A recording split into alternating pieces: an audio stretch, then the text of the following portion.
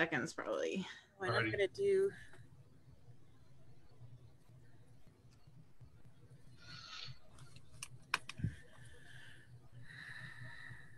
Okay. Hi, welcome to the Sisters interview. Sir Rifkin and myself are a pair of real life sisters from the Kingdom of Antir.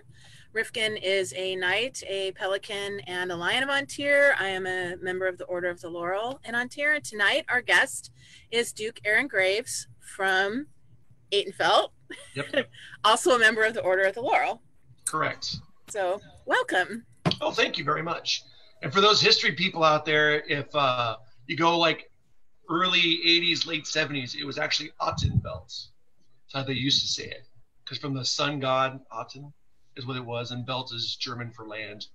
That's what happens when you make a kingdom in the 70s and stuff like that when the SA first started. We had no cool names. Like Antir's a cool name and all this stuff. We just mixed things together back in the day. So you talk to old Aunts Diorans, they say Atenveldt. No, it's they now pronounce Atenveldt for some reason.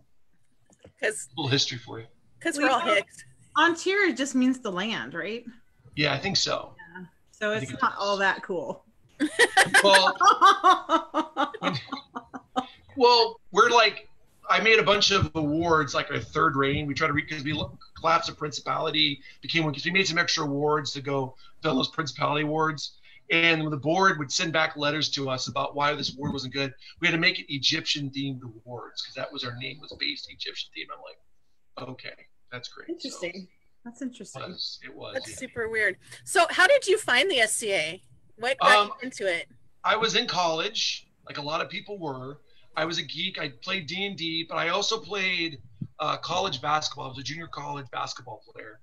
I went from a center power forward to a shooting guard. That was very hard transition. So I lasted a year. I didn't play much. And then after my year eligibility was up, I had this group of friends I role played with, and we did some online muds and mushes back in the day on computers. And they said, hey, you should come check this thing out on Wednesday night fighter practice. We think you would like it. So I went out there and checked it out with them. And it was Atenveldt's practice back in the day had about like 95, 100 people at fighter practice. It was like a big, huge, it was an event every Wednesday. It was huge. And I went there, talked to some people. And then by the end of that night, for some reason, this group of people said, hey, you're a large guy. You think you probably run things over, and we'll let you borrow armor. And I'm like, I don't know about this. And they're like, no, well, you needed this. And there's certain parts I couldn't get. And this one guy said, hey, there's a guy out there selling armor at this fighter practice. That tells you how different it was back in the time. And it was like $100 for a couple pieces of armor. And I needed them because they had no gear I could use as loaner gear. So I had to buy that. He's like, how about this? I'm going to buy it for you right now. And you get these armor. And then you come out and fight with us next week. And we can get you going. And then if you like it, then you can start paying me back. I said, I only pay I'm a college student. I can pay like $20 a week. He's like, that's great. But that's only if you stick around and keep doing it. If not, just give me back the parts. I'll keep the armor and give it to somebody else. So I'm like, okay. So I just did it. A couple weeks later, I got into it. And then before I know it, I was roped into this group and been doing it since I've been like 19. I'm 47 now, so I've been doing it for quite a while. Who was it that gave you the, oh, sorry. Who was it that gave you the armor? Do you still know that person? He ran out, well, Craven knows him. I know you're interviewing Craven in a couple weeks. So he knows, his name was Zach was his name. He was kind of not a fringe SCA player, but he was a guy, just some guy I'd randomly met that night. I couldn't believe it. He's like, I'll help you out. He says, my buddy Eric, who doesn't play anymore, I kind of felt in college, was like, if you know Eric, he's a cool guy. He says he'll vouch for you. I'll get you the stuff and you can get going. And because I know if you disappear, Eric can find you. Eric could. So it wasn't like a big deal at the time. So I did it, and I was so amped to do it. And it was pretty fun. I was really good at running things over. As if you notice, my SCA heraldry is a ram. That's the reason why. I was good at running into things. It took me a while to figure out how to use that sword, but I could run things over pretty well. Nice. When I first started, so. And you're a lefty, right? I am. I'm one of those sinister people that, they either curse or hate.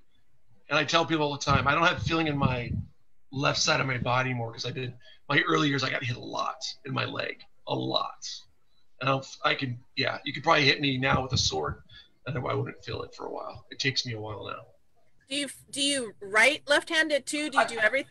I do. Here's the weird thing. I write left-handed, but when I learned how to play baseball, I could throw left-handed, but I bat right-handed because for some reason they couldn't teach me how to bat left. I could bat right-handed. And then when I play basketball, I shoot with my right because, again, that's who taught me how to shoot the ball. But I'm really strong. I know this is not SCA stuff, but I'm really strong going to my left. And it really freaks people out. I used to get like about 6 points extra a game because they'd see me shoot with my right hand and they play defense on me and make me go to my left. I went, sweet. And then they figured out I was better to go to my left than my right. So I'd get a few extra baskets that way when I played basketball in the day because I used to fake people out. So kind of made them a little bit different, stuff like that. Have you tried to do that with your SCA fighting? I fight Florentine a little bit, and that's about it. I've tried, when I fight spear or when I fight with mass weapons, I'll end up doing right-hand dominant with my weapons and stuff like that. I'll do stuff like that. So my brain's, as I'm a lefty, my brain's mixed up. I've been put down by the man for years. I use right-hand scissors. My mouse is on the right side, and stuff like that. So I've been coerced in my life. So I've always fought left-handed. I ask because my husband fights left-handed, but he's really right-handed. He fights left-handed because he had an injury in his right shoulder. Oh, I tried it once. It wasn't pretty. Florentine, I can get away with it because it's not. I don't try to punch somebody. I tried the shield, and I was punching people with my left hand. I just was punching them with it, and it doesn't work. So I'm like, at least Florentine, I can swing him around and do stuff like that with him. That's funny. So this fight practice that was like 100 people, is that in Phoenix or? Yep, it was in Phoenix. Okay. Now it's not. Now the SCA, it's hard to say. Back in the day, it was like, it's not as big as it once was. I mean, now we have, if we're lucky, there'll be like 30, 25 people, and then about 8 to 10 fighters. I mean, when 100 people were there were like 30, 40 people fighting at melee practices. It was like when Stray was gearing up for us, we had like a mini war practice every Wednesday. There was like pictures of like 30, 25, 30 on a side engaging. And that's like, some people said some events some people had for war practice. So it's always been pretty big. We had that. It's shrunk a bit because we've had more baronies pop up over the years in the metropolitan Phoenix area. And they just pull people. Now Twin Moons is the big place to go. You've talked to His Majesty from our kingdom and His Royal Highness. That's the big place to be at now and all that stuff. There's my daughter and all that stuff. And all that. So we have that stuff going on where it's got a little bit bigger. They're a little bit bigger, but they're not as big as those were. Those were like events every week. There were vendors selling stuff. We had some jugglers across the way. They were part of the SCA. They just juggled because we had the lights on. It was very much a different time. That was mid to late 80s, all the way up to about the mid to late 90s. We had a pretty decent size practice out there. It was pretty amazing. It was when I went to when I got a little older and traveled and went to some fighter practices in other places. I'm like, you only have like 8 guys. What's going on here? Where's where's the practice? They're like, this is the practice. I'm like, oh, okay. I'm sorry. I'm used to fighting like 15, 20 people at a practice and stuff like that. We occasionally we call it retro night. We have a gentleman, Duke Jonathan, who lives in our kingdom, tries to do a retro night where he tries to drag everybody out to a Wednesday night practice. So we'll have like 20, 25 on a side, and we'll have a melee that way on a Wednesday night, try to drag people out. Hey, remember the night like it used to be? And some people would actually come out in their old suits of armor the first couple years it was done. Then they found out why they don't wear them anymore. I'm like, I'm not doing that anymore. So we have that sort of same problem up where I live. Like, it's just so populous now in the Seattle metro area that we have, I think, 4 baronies within a 1-hour radius. And it's just split up all the fighting, which is actually kind of sad because we don't have the same kind of crucible that we used to have back in the day. No, we don't. And then, now the big thing is backyard practices. That's the big thing to do. Let's go to someone's backyard and fight. We have a big one in this local edge of the woods. That's my family's trying to keep me cool right now by the swamp cooler. We have a big practice we do on a Monday night. That's over at someone's house. They'll have like 15, 20 guys show up for that practice. Sometimes they'll get like a ton of people to show up because what happens is they hear the king's going to show up to that backyard practice, and so everybody wants to come to that practice and fight and stuff like that. So that happens on occasion. Not the has-beens like me, but it's when the king's there, they want to go battle and stuff like that.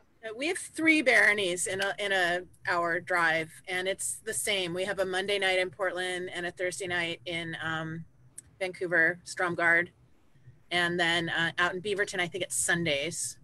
Okay. And so it can be kind of positive because everybody will go on not bad traffic days. Everyone will go to all the practices. But on bad traffic days, it's not good.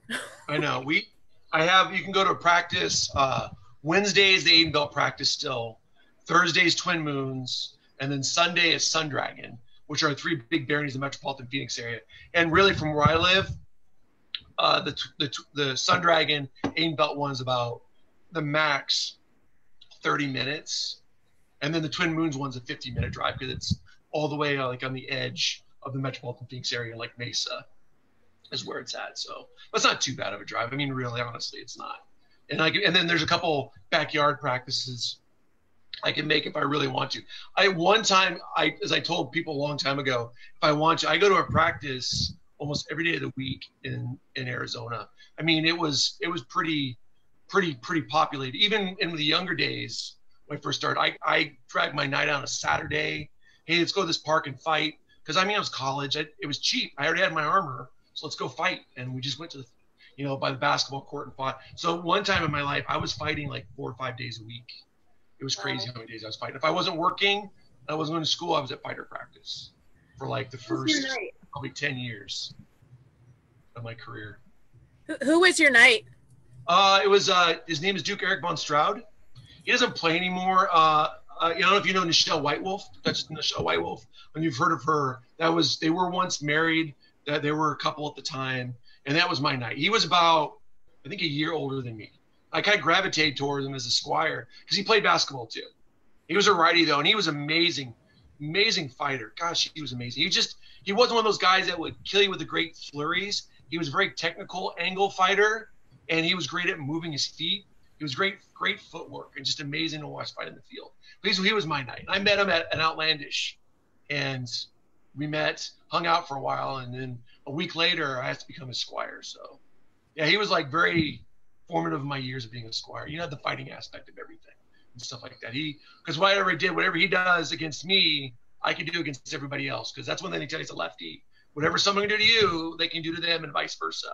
So I started whatever he was doing to me and beating me up when I was a squire, I was trying to emulate him. We used to have the VHS tape player, videotape our practices, make copies and give them to everybody, and we'd watch video fighting. Back in the day, it was pretty funny. I had little videotapes.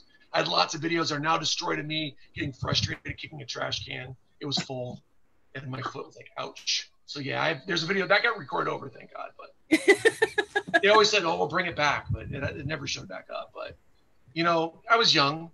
That was the big thing. I was 19, 20, 21. I'm much calmer now.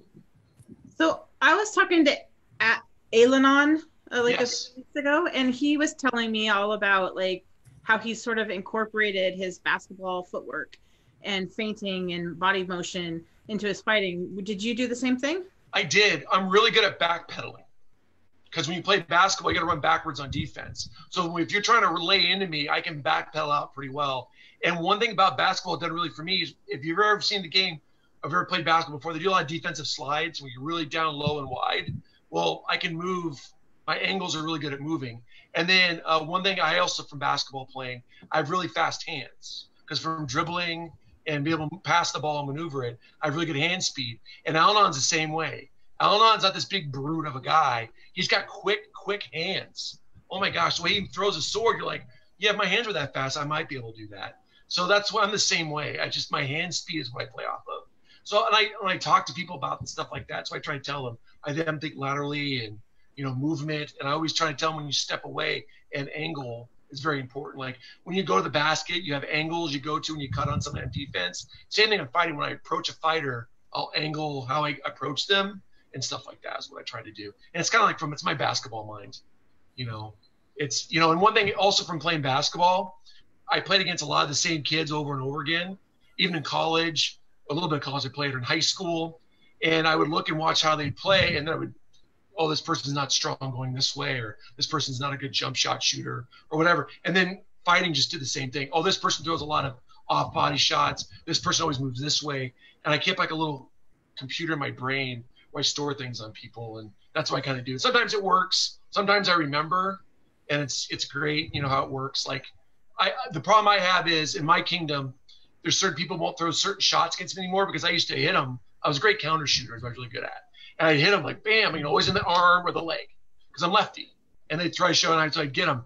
And then I go to travel other places, and I get walloped. So I'm like, gosh, dang it. They're probably think I'm not very good, whatever. And I'm like, oh, yeah, they're throwing the shot that other people don't throw anymore in my kingdom because I hit them. So then the next time I fight them, I just hit them with it. And they're like, how'd you do that? I'm like, oh, it's just reaction. I just forgot I can do it. Because there's, you know, you've been fighting, gosh, over 20 years. So there's lots of things in my brain I forget. And then I fight. I'm like, oh, yeah, I can remember to do this and all that stuff. So that's how basketball incorporates. Do you use your, because you're a basketball coach too, do you use that when you coach people fighting? Is it kind of the same language? It is. And it's funny, I coach girls basketball. So that's what I do. I coach girls basketball. So I look at the way I coach boys for a while. And for some reason, I try to coach like my old coach. And that nowadays, kids don't want to hear that kind of jargon anymore, that screaming, yelling. Yeah, I have my moments still. But when I coach girls, it really taught me to reflect and think about how I talk to people. And I try to do the same thing when I'm fighting. Lots of encouragement, lots of saying like, hey, you'll get it. It takes practice. You know, you got to stick with it. You know, I do a lot of that, if that makes sense. That's where I'm at it constantly with them, just trying to ease them into it and stuff like that. So it does relate. And I try to break things down, you know, and I tell them, you know, one thing about fighting, just like basketball, there's no like great roadmap. There's not, I'm going to be good if I follow these 5 steps. There's no, if I did that, I'd write a book and make lots of money. I haven't figured that out yet, you know, but you got to find out individually each person is and find out what their strengths are and improve those strengths. That's what I do with fighting. It's the same thing with basketball. I tell kids that there's no right way. It's just constant practice. That's the way you get better at fighting. I tell them, you know, fighting, I said, the reason why I'm good at what I do is I did it 4 or 5 days a week for like 5-6 years. I treated it like I was playing a college sport. I was dedicated. I was in with it the whole entire time. I mean, I was knighted. If I don't know what it is, I was knighted in 3 years. I was a squire for 3 years. I was knighted because I was good. I was decent of a fighter. And I won my first crown a year after I was knighted. So I was one of those. In Atenveldt, it was because we're so even centrally located, even when we had still Artemisia as a kingdom, we still had you live in the Phoenix area, you could fight a lot. So a lot of people knew who I was. I was a large guy. I'm left-handed. I hit people pretty hard at that time. And they were just like, okay, this guy's pretty good. And I just ate everything up. I just could not get enough of it. Drove my wife, who was girlfriend at the time, crazy. Instead of going to the movies, I'd want to go to fighter practice or let's go to fighter practice. Drove her crazy. I don't know how many late nights I spent in Denny's after practice when I was younger. To me, late nights. Drove her crazy. So, did you guys meet in the SCA? We did. She came. I was the local seneschal for the College of Brimstone, which is ASU, like that Brimstone, little Seraph the dog, and all that. And we had a dance practice, and I loved it. You know, back then it's not as enforced as it is back in the day. But I was always told, if you want to be a knight, you got to know how to dance. And I'm like, but I really like hitting people with sticks. What I want to dance for? I'm not a big dancer still. So what I did to get that thing, I made a Monday night practice for dancing at my college. See, that's what I did. And she showed up as a freshman at ASU in her rollerblades, came to dance practice, and she showed up and danced with us for a while. And I'm thinking, this girl's beautiful. She's never, ever going to want to come back to SCA meeting because in college, if you ever did the SCA in college, I love the people. I hung out with them. I'm still friends with a lot of them. There's some odd people that do it in college. There are. I mean, we're all odd a little bit, but there's some odd people there. I'm like, this girl's never coming back because there's some odd people that I talked to her and she's not coming back. She's college freshman. Mom told her to go experience all these different groups. So she came to it, and I had the greatest line ever. I love telling people. I tell this to kids. Here's my PSA announcement. Get involved in school because you never know what will happen. We went out to get wings afterwards at a local pizza place. I'm sitting next to her. I'm like, how can I get her phone number? I said, hey, I'm the president of our local group, and I need phone numbers of all prospective members. So I can tell you when the next practice is going to be, and I can keep you in the loop, because we didn't have email back then. There wasn't Facebook back then, all that. So I can, get in touch with you. And she gave me her number. I thought, great, she's not showing up next Monday practice. So the greatest used to call her on a Tuesday. She didn't show up Monday, so I called her on a Tuesday. Hey, missed you at practice, dance practice. Where were you at? Blah, blah, blah. Oh, just too much. So we talked for an hour and a half on the phone. I said, hey, you want to go get pizza? And she said, sure. And she dealt with me watching the Suns game, eating pizza and hanging out a little bit. So I was like, wow, this girl really likes me. And then we were pretty much inseparable after that. I think it was my third year in college or freshman year is when I met her. So she said I swept her off her feet pretty early on. So it's pretty cool. So that's how I met her. I tell people all the time, it's good to participate in things. You know you're going to meet tons of people that way. So, but you still sort of persuaded her into the SCA. I did. It's persuaded. Persuaded. I've reigned 4 times. She's the only person I've ever reigned with. I've never reigned with anybody else but her. I've had people come approach me because they think it's my wife that thinks I don't want to fight in Crown again. I'm like, my wife could care less, because she comes and goes and does what she wants. She likes seeing her friends and good friends she has in the SCA. It's me, because I'm very busy in my life. Like, well, if your wife will let you, do you mind fighting me for Crown? I'm like, I think the reason why I do so well in Crown is I'm fighting for my wife. So that's that built up, yes, I'm fighting for my wife kind of thing. I don't know if I could fight for, and I will never know if I could really fight for anybody else. It'd be awkward for me. So she's the one I've ever reigned with. And she had a good time being queen. Not because it wasn't because she's got to be queen. She liked being involved in everything, like the workings of stuff. She loved that aspect of it. She's also a Pelican in the SCA. And she actually ran a stray war like a couple years before we had kids. Now we have kids. Now she's a mom. And I'm a basketball, as you know, it's hard. It's hard. We have 3 of them. And oh my gosh, if I can make a practice now 2 or 3 times a month, it's woohoo. It's good times for me. So now it doesn't, because they've gotten older. I've cut down more on my traveling as much, my gaming as much, and fighting practice much. It's not that sometimes I don't have a Monday night free where I can go fight somewhere. I get home, I'm just dead tired. Just from living a life. I'm like, I mean, you inspire me with all your videos about working out, training. I'm like, good to go. I'm just going to sit on my couch and flip through my phone. And, I work out occasionally, and I try to hit the Pell. I do make a practice, and I do that. I'm very fortunate because I have great hand speed, so it makes up for my lack of fighting. So my hand speed makes up. I go to practice on a Monday night and I'm tall and I'm left. Yes. God gave me lots of great gifts. So I can go out there and just hit people and they get frustrated with me. I'm like, I did win 4 crowns. I know I haven't fight that much, but I do have, there is a reason. But people always forget that, you fought 5 days a week at least for 6 years. So you have this foundation and you're, lefty, tall, whatever. Exactly. So, well, and I say that because, I tell them, if you ever watch retired NBA players, you never want to do a shooting contest with them, especially at guard, because they'll still drain 50% of their shots they take. No one's defending them; they're just shooting the ball. That's not going to happen. So I mean, they still have that ingrained in them, and that's the thing I think people forget. I mean, I did this I started when I was 19, and I was, I had a couple years, man, where I got some killer bruises and beat up and. Had some pretty wicked stuff happen, fighting wise, but I got better as time went on. But that's the big thing. I mean, it's some days I tell people, some days I have a really great day. I fight somebody, and some days I get hit by everything. Just how it is, I don't really worry about wins and losses as much as I used to. I've gotten older about that. When I was younger, man, it was like, especially when I was a squire for those 3 years, this is like, both peers. You hear the rumors, they're talking about you in the circle. So you want to go fight every night. I have to go fight him. And my job back then was, I'm going to punish this guy. So when he tries to sit down in the next circle, he's going to have that bruise from me. He's going to be like, that's where I was. And I had that certain mentality, when I was younger. That is, I hate to say it, I was probably a big jerk in some ways. My wife would say this, when I put my helmet on and I fight, I'm a much different person than if we were talking like we are now. I'm very focused, very ready to go. I've always taken fighting as I take it as a game, not as somebody being, killing somebody, but I have to hit that person before they hit me. That's why I always taken it as. So I'm going to hit that person, and they're going to take it. And if I have to hit them really hard, so be it. But they're going to take it, and I'm not going to let them hit me. That was always my rule, basically my basic rule for fighting. You know, and I hate getting hit. I hated it. And so that's what other people say. If you hit Frank once really hard, if you hit Aaron once really hard, he's not going to be very happy with you because he's not going to want to get hit again. So that's probably the reason why that's why I backpedal so well. I don't like to get hit. When Alon hits me, I don't like it at all. It makes me so mad. You know.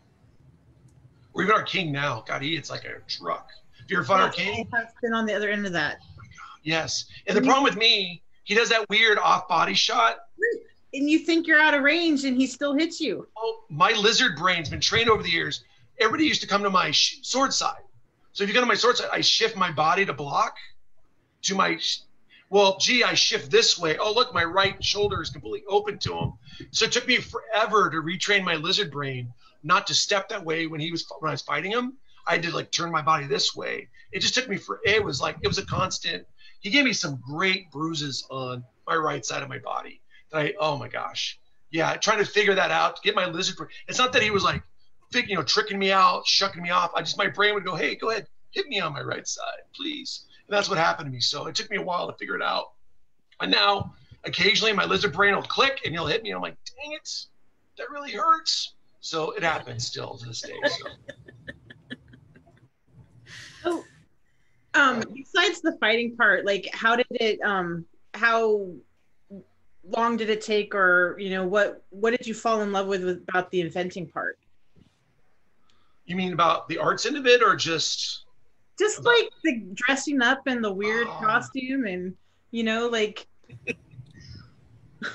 I'm gonna be one of those bad people. I played D&D. I read fantasy books like crazy, sci-fi books, but really my passion was for like the first 3 years, 4 years, even my first year of getting knighted, I was so into fighting. If there was fighting, I was all about it. I mean, my name Aaron, I worked at Aaron Brothers Art Mart. That's how I came up with my name. And when I lived at ASU, I lived behind a graveyard by Tempe, and so graves. Because you always picked a name from where you live close to. I'm probably the worst historical person ever. I mean, I fell in love with this because I got to be a knight. I probably did, sorry. And as I told you earlier, my enunciations of names are awful. So I didn't say either of your name yet because I'm going to butcher them. So that's it. What happened with me was, honestly, when I really started enjoying the SCA a lot more, seeing the bigger picture of it, when I started traveling, when I got out of like Australia War and I went to a couple outside events. I'll tell you one thing, my biggest event ever for me that really opened my eyes, I was a brand new knight.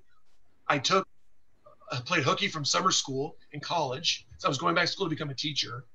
And I went up to 30 year, up and on. That's my first event.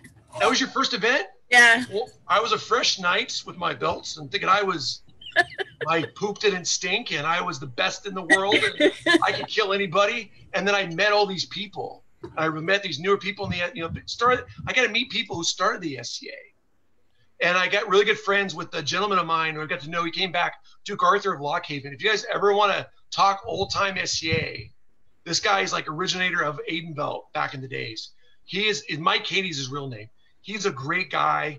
He can, he can talk your ears off for like 5 hours. He'll tell you everything you want to know about the history of he's amazing. Like his brother built the first suit of armor, cold chisel it. He's an amazing guy. Anyways, he convinced me he should come to 30 years. So I figured out how to get a plane ticket, paid money because somebody paid some guy to drive a U-Haul up there with all the camping gear. Remember those days? Here, we'll all chip in on a U-Haul. We have one guy that has not working or take 2 weeks off, and they can drive the U-Haul up there, and we have our camping gear. So we took a plane flight and did that. Anyway, so I went to 30 and my eyes were open at the game. I was just blown away, just meeting all these different people. That's where I cannot remember his name. I think he might have interviewed him. He's on tier. Oh gosh, I can't remember. Thorin?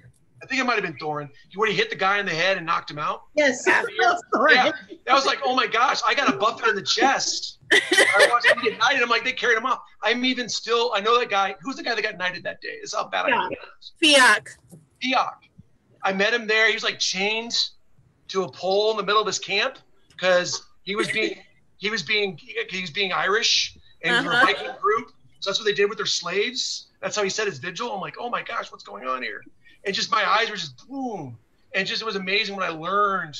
I was there the whole week. I was there from, I think I was there like Sunday through Sunday. I was there the whole, constantly. I loved it. Fiona's story is like a be careful what you ask for. Oh, the knighting thing? Yeah. He told me that afterwards. He's like, well, that's what I wanted. I'm like, brain damage? Okay, if that's what you wanted. Sorry, I interrupted you. What were you saying? No, it's okay. I said that's been the whole week there. Really just opened my eyes. I mean, merchants, just talking to people. That's where I met Duke Bellatrix for the first time. He corrected my rap shots. That's why I do thumb leads now. Instead, when I first started to throw raps, because it worked here because I'm tall and left-handed, I threw these big loopy arm thingies, coming down. Well, I messed up my elbow at 30 year, so I fought 5 days straight, constantly. And I said, he's like, you look like your elbow's hurting. I'm like, yeah. He goes, well, I watched you fight. You're a good fighter, son, but you throw your raps completely wrong. I said, well, my arm's hurt. I might as well listen to this old guy at the time because I'm 22. Like, well, Charlotte's this old Everyone's guy. old. Everyone's old back in the day. Now we're old. And I was watching him fight, and he told me what to do, and I took it home and did it. I'm like, oh, wow. Then my raps got even faster. And I'm like, ooh, that was a neat trick. I didn't realize that. So it's just stuff I learned. From there, it was just, and it made me have better appreciation for the game. And then, lo and behold, that January, I win my first crown. And then it was all in. And then I learned even more about the game, about being king. That really opened my eyes a lot. That was probably the hardest thing I've ever done in my life was my first reign. Just, you're 20, I think I was 23 when I won. So I was 24 when I stepped up. And just, wow, it was just very eye-opening because all these people, Atenveldt's very different. I don't know if you know this. The monarchy pretty much sets the agenda for the kingdom. It's changed a little bit over the years, but still we're very much monarch-dominated kingdom. The crown sets what happens. There's not like a seneschal and officers. Your Majesty, you need, come and tell us what we need to do. The crown set it. And that first reign I was at, it was pretty much how I could tell. It was like, I became in charge of this group. I was the leader of this group. I was just like, I'm 24. This is really crazy. I have to make decisions, make peerages, I'm not just in my own circle going, that guy doesn't know what he's talking about when he knights that person or whatever. Now I'm the one that makes the decision. That just really, it blew me away. It really did. It made me a very humble person when I was done with that reign, just dealing with the SC and what the SC was all about. I mean, the curtain was definitely pulled back for me and all that. I joked around after I think my first couple years of being knighted, I was like, I wish I got back to being a squire. It was so much simpler times. I just fight all day, roll in, maybe take a shower, maybe not, whatever, and put clothes on and go hang out all night. Sun comes up, I take a nap, go fight some more. Now I'm in bed at a stray where I'm in bed like at 9:30, 10. So I have to get up the next morning and try to function. It just doesn't work that way anymore. I mean, when I was at 30 year, man, I don't think I slept at all for 2 days straight. I just kept doing everything. It just was crazy. So I was on this high just being in the SCA at 30. That was like my greatest event ever. I think to this day, I don't know how to explain it. People like you guys might be like, I was a nice event or whatever. But for me, it was like, oh my gosh, this is from where I came from, just meeting all these different people. The first time everyone shot rabbit blunts at me, I freaked out when it hit me in the chest. And I almost fell over because it hit me like from 200 yards away. I'm used to having golf tubes shot at me. From a real weapon. Yes, a real weapon hitting me. And when it gets stuck, when they had to call a hold because we're watching them get stuck in the wooden facade, I'm like, should I really be out here doing this? Is this really a smart idea for me to be doing this right now? But I was 22, 23. I was like, whatever.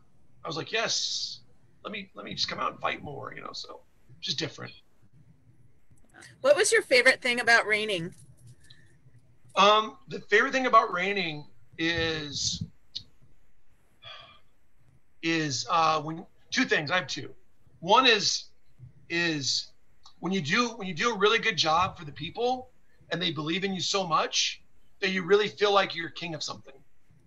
You make it where they believe in you so much because you do things kind of right. Even though you might do something wrong, you can just tell. And the thing I love the most about reigning was at a court. I'm not a big court person. I dread courts. So it's really hard for me being king doing courts.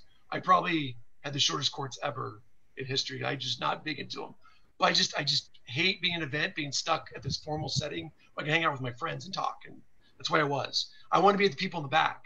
they're talking during court. That was where I was always at. I was one of those people. But when you give an award to somebody, and the look on their face, the look, and they hear from the crowd, and everybody's like, it's an AOA or it's a peerage or whatever, and just that loudness, you're like, yep, got it right. Got it right. By the time I was done with my first try, I was really bad about certain things, and I watched some other crowns reign. So I kept a book, and when I was ever going to give an award to somebody, I didn't know them very well, but I tried to get information about them. So I presented the award to them. I could tell a backstory about this person to the people in the crowd listening. My first training, I was like, oh yeah, this so-and-so, you came highly recommended. Here's your AOA. Yay, that was great. But I'm like, that's kind of cheapening it a bit. So I got better at my other reigns at doing stuff like that, which I think was a big deal. But I love when you give that award to somebody and the look on their face, especially if you find somebody who's been playing forever and they don't have an AOA, you're able to give them an AOA. And they just think that's the coolest thing ever. And I've had people this day that still call me their king. You always will be my king. You gave me your AOA. And I'm like, oh, thanks. We're really old now, but thank you very much. So I think it's pretty cool. I think it's really, that's the part I like the most. I hate the drivel of the monotony of being king, like the warrants you have to sign, the meetings. Those were awful. But giving the awards and seeing that joy, and when the crowd of the people just believe in you as their king, that you can't get a high any other way for me than that. That is just, it's amazing. It is utterly amazing. So magical. Yes. So Greg from Artemisia wants to know, how did you feel about being a crown facilitating a subordinate principality's transition to kingdom? Ooh, here's the thing. I'll let everybody know this. There were crowns back in the day. I won't bring up names. We hear about how the Outlands broke away and how Unstiora broke away from us. And it wasn't always this clean break. When I became crown prince, I told a bunch of people, I want our breakaway to be the most pleasant experience ever. I mean, I went to the crown tournament. I kept my mouth shut. I didn't say a word. How the crown went, how they ran it. I'm like, this is your guys' kingdom. This is what you guys want to do. So be it. I mean, I bit my tongue a couple times. I won't lie that day. I was like, okay. But I let them deal with their problems. I let them deal with things that arose. I pretty much stayed out of it. I went to a couple events and stuff like that. I told them I wasn't going to make any peers up there unless they really wanted to be a peer of Atenveldt, not Artemisia. So I had a couple, they really wanted to be Atenveldters. So we talked up there about that. I pretty much did my best to try to give them the room they wanted to become a kingdom. Because by the time I became crown prince, the split was already going to happen. It was approved. There was nothing I could do. I was bummed about it, honestly, because I don't really like living in a kingdom that's just the state of Arizona. Really, we are. I know distance. I know all this other stuff that goes on with it. But I really think for a kingdom to really thrive, you need lots of diversity. And that's hard when the vast majority of our population, our kingdom, lives in the metropolitan Phoenix area. Yes, we have outlying baronies and groups, but really our kingdom is centrally located. So really, people complain about, oh, yes, I have to travel 2 hours for an event. That's so awful. I don't know. And as you guys know, living up in Ontario, before part of Canada broke away, that's a long drive to go for some kingdom events. Yeah, and 2 hours is a day trip. Bingo. 2 hours is going to fight practice. Bingo. Yes, exactly. That's what I'm saying. We've been very spoiled here in this area. If I could go back into a crystal ball, really what should have happened a long time ago is we'd have been like one, it would have been one fiery kingdom. It should have been us in New Mexico. Should have stayed a kingdom, and Outland should have been up there. That's what should have happened. But I wasn't around in the late 70s, early 80s. I was still in third grade, second grade. So I wasn't playing then. So politics were very different then. But that's what I did with Artemisia. I tried to stay out of it. I tried to be hands off as much as possible. If they asked my opinion, I'd give it to them. And they were gracious people up there. I mean, I went up to the last event I went up there as king for their coronation. When the stepping down happens, I had people crying as I walked out. And I'm like, all right, I did it right. Because no one's like, yeah, get that guy out of here. Yeah, it's our king. There were some people that were sad to leave, the kingdom. And that's what I wanted to have happen. I want them to cherish the dreams and all that stuff, And there's some people up there now that think I was the evil tyrant. Atenveldt. It always happens. Always have. You probably can find someone in Artemisia go, that Aaron guy, he was mean. But I tried to be very hands-off with everything. Well, all the comments are saying really great things about how you handled the transition. So. Oh, good. I'm, the part that drove everybody crazy, here's like a personal behind the business coverage. There, I blew everybody away because I'll tell this now. We gave them half of our kingdom coffers. Wow. That's why I talked to the exchequer and the seneschal. I'm like, well, they need to start a kingdom. We had Astrea. Astrea was still really big then. It was still growing. It was still, it wasn't like they need half the money to get rolling. And they were, because one thing I heard from back in the day from other people that broke away from our kingdom is the crown and the seneschal and those, they didn't give us much. And I went, so we'll give them half our money. They can, because it's half our kingdom leaving. So they deserve half our money. So, they were very thankful. They were shocked by that. Like, you sure? I'm like, that's fine. We'll, because Astrea at the time was still really huge. And it wasn't, there was no other events. There's Astrea or Pinzik. Those two big wars at the time. So we're like, well, we have this war. Our coffers and our prayer needs get full from volunteer hours and stuff like that. It's not a big deal. So that was the big thing we did. We gave them half our money at the time. And I really think it helped them out a lot. I have some people that still talk about how Artemisia is still way too spread out. And that's why I always talk about it'd be nice if us and Albuquerque, Phoenix, Albuquerque were still in one kingdom. Because we're close, only like 8 hours difference from each other. That's a hop, skip, and a jump. Yeah. That's why they're having troubles, I think, right now in Outlands, because you have those people who live up in Colorado and up in that area with New Mexico because of the travel distance. That's the big thing. And there's rumors about them wanting to have a split. And I just look at back, if we could have made things better back in the day, it's always great making kingdoms, but kingdoms for a reason, not because I don't like traveling that far to see the other people in my kingdom, is not always a good reason in my opinion. So.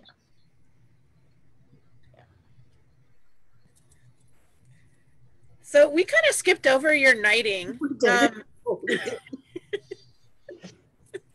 Sorry. No, it's fine. It's super interesting. We have this list of questions, and we have to kind of reorient. Did you get put on vigil, or did you get knighted on the spot? What was your situation? I was knighted on the spot. It was right before the last coronet for the Principality of the Sun. I was fighting in it, and I was going through the Saturday morning workshop at Mundanely. It's like a college program for teachers, art teachers, and I missed a lot of events at that time when I was like a hot up and comer fighter or whatever you want to call it. And I was going to go to Coronet, and I showed up there, and I showed up there to that event, and then I was offered knighthood and knighted before the tournament started because they wanted to give it to me in case I won. I made it to the semis in that tournament, so they wanted to make sure I was at least knighted because they were off. They wanted to be like an afterthought. Like if he wins it and then we knight him, doesn't look so good. So they put me there on the spot, and I was knighted right there on the spot. My poor wife was mad.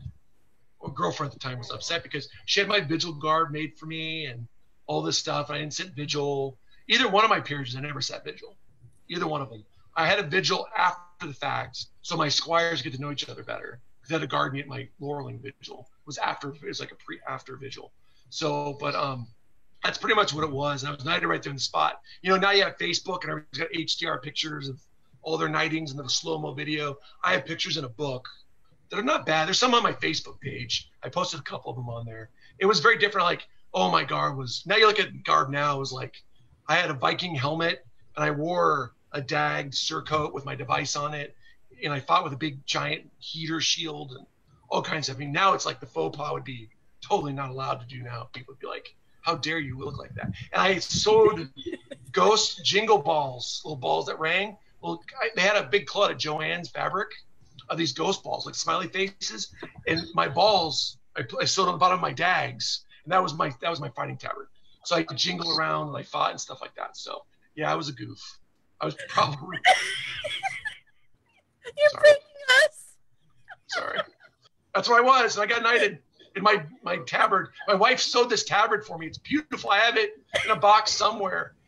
I don't know how many times she bled on it, but she hand appliqued all my device. And I don't have a very, if you look at my heraldry, it's not simple, those rams. And she's, how much time I bled on this? I'm like, probably a lot. And then, yeah, so I've gotten a little more at period or more proper in the time. So I was a goofball, man. I was awful. I'm still a space Viking. I am a Viking with a heater. So I wanted to change to an oval. I changed to an oval shield because when being a lefty, when I fought this big, huge heater, I was really good at counter shooting, really great at counter shooting. Love to counter shoot people. But I wanted to get more mobile and get more offensive.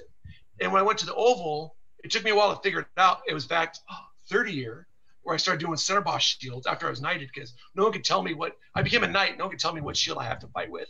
My knight was like, you can't tell me more what to fight with. So I went to this oval shield and tried these different things. And yeah, I loved it because I was able to move better. I wasn't constricted as I am with this heater strapped to my arm and stuff like that. So I just changed, and then my armor slowly changed over time. But yeah, that was my knighting. I was knighted on the spot. Get back to the subject. Well, I have to tell you, my squire, Inga, who you know, yes. I think I met you through her. Yes. She told me I had to look better. And like, I guess maybe this was 4 or 5 years ago now. And your kit 4 or 5 years ago was inspiration for what I moved to. So you did look really good at some point. Honestly, that armor, that rig I have now, I've worn that scale armor I wore. I've now worn it now, I think 8-9 years. I've worn it now a long time. There's been different makings of it over the years, but I finally found this guy that sold aluminum. A bunch of us bought these aluminum scales. The guy was like, this is the biggest order I've ever had. I think we bought like 4,000 scales, like about 10 of us. There's like about 10 of us in Atenveldt all have this brass looking armor, scale armor. I'm probably the one that still wears it the most, but we bought all this stuff from them and we bought these scales made from them. And we sewed them all together. I've traded people who are much more creative than I am with leather and stuff like that. I've traded pottery with them and stuff like that to make pottery and stuff.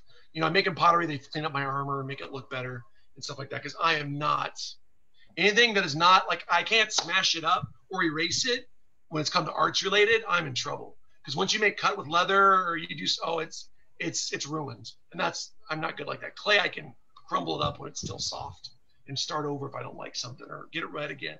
Other things, it doesn't work that way. So I struggle on a basis with that. So, well, thanks. I'm glad I know I inspired some people. Yeah. You're on my little Pinterest board for upgrading my kit. I'm now going through the process of redoing my leg armor. COVID did a good thing for me because I'm getting older and I like to wear the big biking pants. I wear shorts underneath them. And for years now, you know, back in the day, you used to you strap your knee with like one buckle and leather and your knee pads, it's over and that's it. Well, when you wear shorts and you live in Arizona and you sweat a lot, old age, I chafe. And by the end of the day, I'm trying to walk around. It's not pretty watching me. And I'm like a mess. So I'm remaking my leg armor. The hopefully will make it better. But I haven't done that in about 12 years, my leg armor. So I've been fighting the same legs forever. And they're beat up. So I've got new legs and going that way and stuff like that. Slowly getting that all put back together. So I do fight. Whenever we get out of this prison we're in, we can go back to the real world. I can go back to fight. I hope I have leg armor ready to go. So when did you pick up ceramics? I was a painting major in college. I wanted to do large murals. You know, I wanted to be, you know, I did a little graffiti. Not a whole lot, but a little bit. But I wanted to do large murals. I loved doing murals. And then I thought when I was going to college, I'm like, I better change my major because I met my wife. And I'm like, she's not going to want to live with this bohemian artist guy that travels around everywhere that doesn't do much. So I'm like, I better. So I thought I'm going to become a teacher. I don't mind talking to people. I love teaching people. I like that environment. I'm good at, discussing things with people. And I make people feel comfortable. So I'm like, teaching. Yes, I'm going to become a teacher. So I went to school. And then when you become an art ed major, I took photography. I took more drawing classes, painting classes. I had to take a ceramic class. I just broke my hand fighting, of course. So here I'm showing up in my ceramic class with a broken hand. And the lady's like, well, you can drop. I'm like, no, I got to take it now. I don't have time to take it later. She really worked with me. I was not bad at filling with one hand, but I couldn't start the wheel like everybody else did because I had a broken hand. We have to play catch up. But I loved pottery so much. I mean, I would just do it. When I painted and stuff like that, I would go through these fits of drawing like crazy, and then I would take time away from it. I'd take a break. Pottery, I never get bored of. I mean, the first 2 weeks when we were on lockdown because of our schools, I couldn't make pottery. I had to go home, go to school, sneak into school, grab my pottery wheel and bring it home so I could do things because I was missing it so much. It's like it's an art I just fell in love with. And I love it, you know, because it's very tactile. You make things, it shapes. I was a huge sculptor for years. And then I found the SCA. I learned how to make mugs, and here's what I'm working on right now. Mugs and stuff like that. I don't know if you can see, my lighting's really bad because of my thing. But Got a floral on it. Yeah. I was doing stuff like that, and I was like all about it. And I was like, learn how to shape this form, and then found this functional thing I could do. And I was only in Arizona making stuff. So I was able to trade with people. I had a bartering skill. So they always joke around about my laurel. They call me the bartering guy. I'll trade people for things and stuff like that when it comes to pottery. So I found this skill, but I would like, when the Super Bowl was going on here at ASU, they closed school down for a week. I was hiding in the ceramics lab that whole entire time. Like, I'd go home and take a shower occasionally. I'd sneak back on because that campus all closed down because of the Super Bowl. I was making pottery when the Super Bowl was going on. I just fell in love with it. I couldn't stop doing it. I just love it. And that's why I've been doing it ever since. I started probably when I was like 20. I've been doing it ever since. And all that. Mine means so much. What's that? Some of the pictures, if I can get it to work. Sure. All right. Let me see if I can get it to work. You have to go share screen. Yeah. Well, yes. Grace, thank you so much. My stuff. I mean, this is modern, right? But yeah, very much so. It's my sculptures. Yeah. Sculptures I do. So I just pulled a whole bunch of pictures. We'll just go through them. Okay. Ooh, some of my early Myelica work. Oh, I've gotten so much better.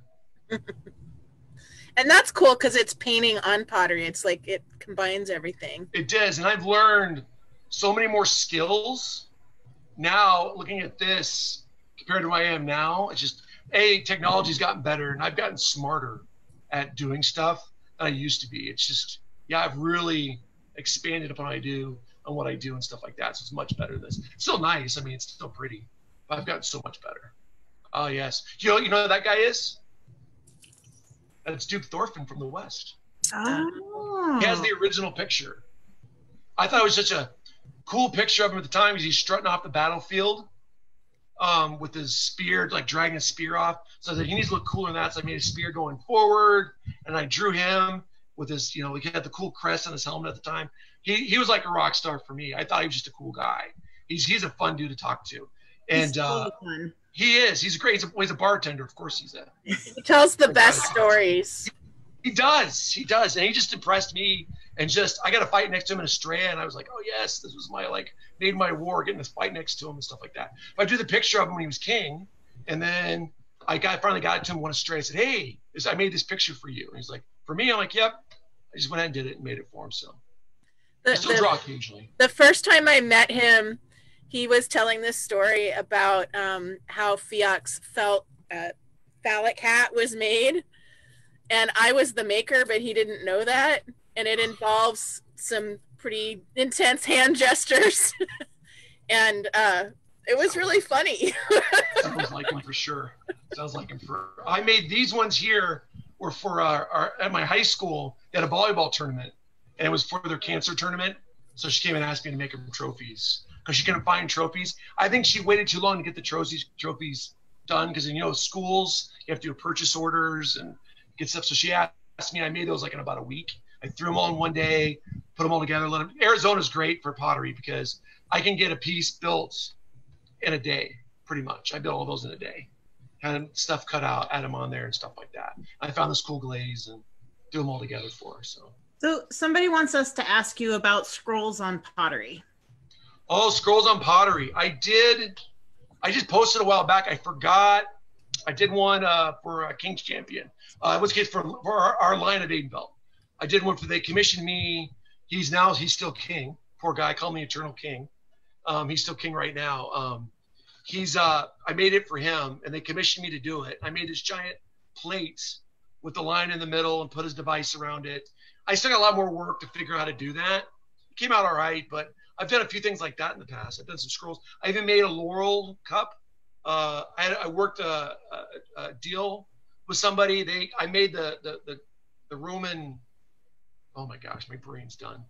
Tell it's too hot here. The Roman big, the big goblet-looking things. I know there's some name for it. I'm sure somebody will tell me in your little text what it's called. But, there's always someone to tell me that. But she came up here, helped me design it. I made the shape, She designed everything and I painted everything. So that's what we did together. We did collaborative work together and stuff like that. I've done some collaborations with another lore in our kingdom. We had it for Straya one year. We had, I know it's not scrolls, but she's really good at myelica painting, much better than me. And so I made everything out of like terracotta clay, fired it, gave it to her. She did the tin glaze on it and drew everything and painted it. So we did this whole combination together. In fact, one of them I went up to northern Arizona and found some terracotta type clay and made one of the pieces, the whole process. So there was a whole documentation. So we did that one year, and we actually won that year because of their collaboration together. They're beautiful. I still have one of the pieces in my house, but they're really neat little Italian style like jars for medicine and stuff like that. She's much better at myelica than I am. I'm very much. His Majesty says he loves his plate. Good. Good. That was like, they commissioned me to do that, and I was like, oh my gosh. At that time, I was like they moved my classroom. Basketball season just was getting start gearing up in some ways. I was trying to get it done before coronation. They asked me like 4 weeks before coronation, could you do this? And I'm like, well, I'll try. So it was just a lot of, I got it through and it came out nice. I was very happy how it came out. So I was really happy with it. So I'll share some more pictures. Let me see. Okay. Were you apprenticed to anybody, or did it just kind of happen? It happened. The problem is though, in my kingdom, I had some laurels I would talk to that helped me. Like, there's a Duchess Ariel up in Callantyre. She's an amazing artisan as well. She helped me out with some ideas and some suggestions and stuff like that over the years, how to make up like, your documentation, how to do things, stuff like that. But really the hard part for me, as I said, there was no one I could apprentice to in Atenveldt that was a potter. All my were professors in college. That's where I did a lot of my work, or at school, because I was a high school teacher then, and I was working on pottery. This was a set I made for somebody. This is another attempt myelica. I've gotten so much better. I'm actually making a mug for this lion one right now. Here, let me show it to you. I'm making a mug right now for that person. It's a much better mug. Here it is. I don't know if you can kind of see it, but there's like. Here, let me stop sharing the screen so we can see it big. There we go. All right. Cool. Because there's this lion. That's his device. I drew it out. And then he's a knight of Atenveldt, a little thing. And then he's also a pelican, and he's also a count. So this is me working on this piece right now. So he gets a little sneak peek if he's watching this right now or watches it later. This is what I'm working on right now. And that's the same guy. He commissioned that piece from me 20 years ago. That's how long time ago it was. All that pottery. And it's still floating around. It's still floating around. I've seen it pop around with some people and stuff like that, which is really funny. Well, there was a shield on there, but yes, that was Duke Jonathan von Trotha is his name. I painted shield for him. There we go. So I did that for him as well. So there might be some random pictures in here. I didn't have time to call them. Oh yeah, more of my modern stuff. This was me dealing with being stressed out. I thought this was super cool, so I left it. It's somewhere in my house somewhere. I just threw a sphere, sculpted a guy. You ever those times where you feel like you're exposed to the world and everybody's just screaming at you? That was the piece is based off of right there. Yeah, and you want to be in the fetal position just like that? Yes, and just let it all go away. Yes. That was a picture. I took that picture though. Yes. I did photography. That's my picture. See, I thought it was you, and then my sister's like, "That's not him." I'm like, "Okay." I'm like, I didn't know he did that stuff. Oh, he doesn't. No, I do not. I can juggle though. I can juggle. Do you guys know who the Tinkers are? You're the clan Tinker, the Tinkers. They are the Tinkers. Yeah, I juggled with them occasionally. I was actually in their show one time only, at some local Ren fair. I was in their show. They're dressed up like monkeys. So they painted my face to blend into there. My one job was to juggle because I could juggle. And then they had one part of their skit where they got someone out of the crowd and juggled around them with knives. And the thing is, they have certain qualifications they want for that person. They have to be a certain size. And they're like, well, Frank, if you can lift them over your shoulder and put them on stage, that person will be perfect for us to juggle around. So that's how I did that. So that was my one time show. I was the juggler one time. This is some of my newer stuff right here. Yeah, I love this. Thank you. It's they're based off of a period shape. And then I went crazy with them because there was a great debate in our kingdom and other potters like, gotta make things historical, blah, blah, blah. And I'm like, that can be boring. So I made this skull mold. I made the skull and I made a mold of it so I could reproduce them really quickly. And I just stuck them on there and made these cups. And I love doing that stuff. I love taking my sculptural qualities I can do and put them in functional work. I love doing that. So that's where this is my my little middle finger to the period police and the SCA. The authenticity and emphasizing the creative part. Yes. I think people forget about that. You know, I also have more money now. So, this is at Clay Olympics. We do it at a local event at Marjan Ceramics called Clay Olympics. And I had to make a lidded vessel because my lid is if you look at the picture at the bottom, there's a lid for this. I have to throw it. I'm the only dude for some reason that dressed up like Game of Thrones because I have a whole wardrobe. I noticed that he's all dressed up, but nobody else is. Well, you're supposed to dress up. No one dressed up this year. It's like, okay, whatever. I'll come dressed. So I dressed up in my I do pottery in this outfit when I've done stuff at events in the past. So I think it was 10 pounds of clay. You're gonna make a lidded vessel in 10 minutes. Wow. So that's me in 10 minutes of throwing. It's me finishing it up. I was done left. I took third in that one. Because what people started doing, they made their handles for their lids really super tall. So that's how they measure. It's about bending the rules in this game. I made a good functional lidded vessel, but that's fine. I was okay with it. All right. Here we go. This is some of my more current stuff. You know those scrolls I made for the Greek style for the Middle Eastern dancer and stuff like that. I made one for her. I made it. Arias. You interviewed him I think Monday. Mm-hmm. I made him one too. He has one of my pieces. I made for him because he made me a Pell. But the lady who I did the trade with, who drew on all the pottery I made, she made me the pelican stamp. She carved it and made it for me because I was like, I don't have time to carve this. I said, hey, you do this. How about you make me? She's really good at carving and making stamps. So how do you make me the stamp? So she made me the stamps. I have it now, so I can make pelican stuff really fast. Instead of trying to draw them all out all the time, I can have a stamp and I can put it on there. It's a little bit faster. Cool. That's my favorite shape to make, that bulb cup. Yeah, it's my favorite shape to make. It's based off a Gaelic shape is what it's based off of. It's a Gaelic style shape. There's Scythian stuff shaped like that too. There are as well. But the research I did was all Gaelic. So well. And there's my mugs I make and stuff like that. And these are all based off of 12th, 13th century style shapes. I stylize them a bit. When I make stuff for like events, I don't really get into production mode unless you commission, like I need 10 mugs, they'll look the same. Then I'll make them all look the same. When I make stuff for wars, my stuff is haphazard all over the place. I think people like buying stuff from me because there's no two mugs shaped the same. Like, well, you have two mugs that are the same. I'm like, no, unless you commission from me, I don't do that. When I come sell at Estrella, like there's a lot of potters out there that'll have 50 of the same shape mug, which is great. I'm not knocking that. I have a lot less stuff I make, but I try to make individual pieces so people can find individual mugs. That's what I try to do when I make stuff for my merchant events. I don't have a lot of similar stuff. I try to do a lot of variety. Doing the same thing over and over again can get really tedious. I do. I have a guy